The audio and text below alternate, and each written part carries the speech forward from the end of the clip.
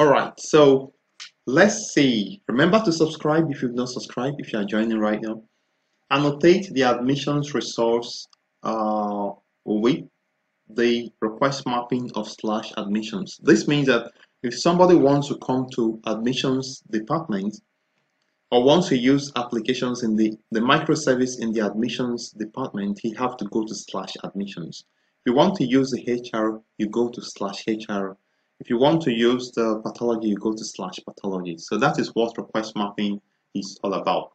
So I'm going to add the request mapping of /admissions in the admissions resource. So come to just below the address controller and simply say add request mapping and simply just say /admissions. That's all. Okay, let's see where we are. I'm going to save this.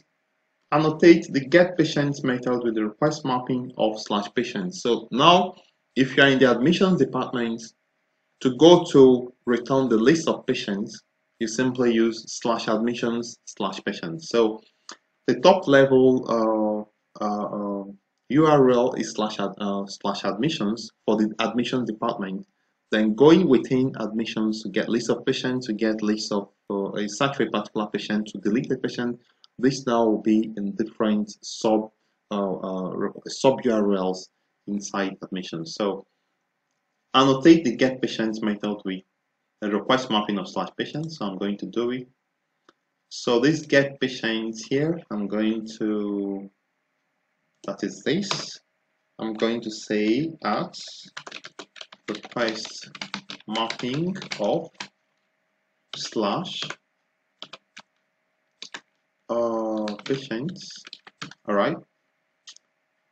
Let's see where we are in the stream of time. So annotate the getPatient by ID method with request mapping of /patients /ID. So this getPatient by ID is going to be add request mapping of /patients